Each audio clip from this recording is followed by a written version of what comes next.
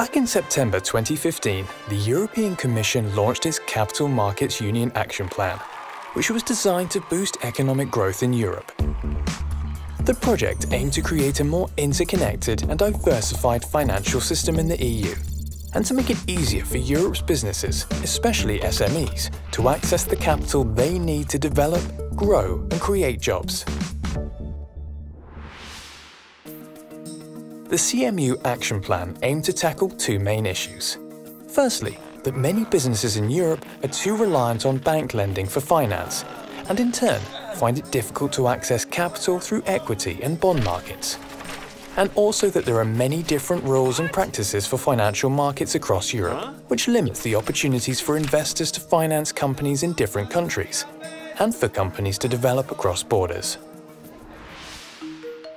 To address these challenges, the CMU Action Plan aimed to create a single capital market in the EU, where investors can invest their funds without hindrance, across borders, and businesses can raise capital from a diverse range of sources, irrespective of their location. Since then, we've seen a number of important measures introduced, such as a new framework to reinvigorate a sound securitization market in the EU, and reform of the prospectus regulation to make it easier for SMEs and startups to raise funds by listing on stock exchanges and issuing bonds.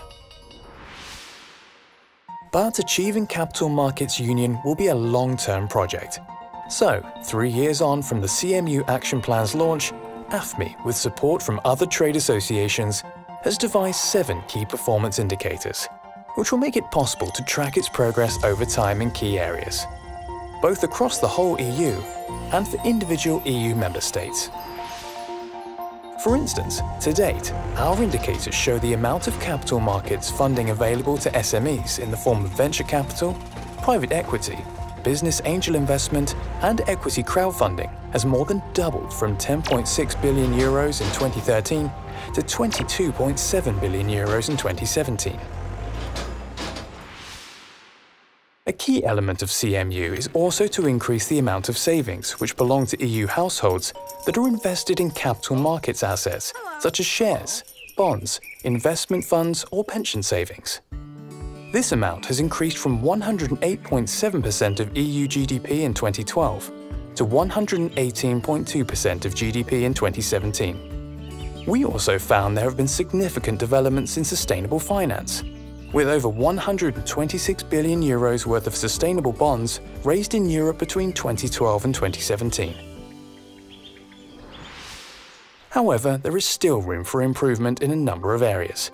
For instance, we found that European companies continue to over-rely on bank lending, with 86% of their new funding in 2017 coming from banks and only 14% from capital markets.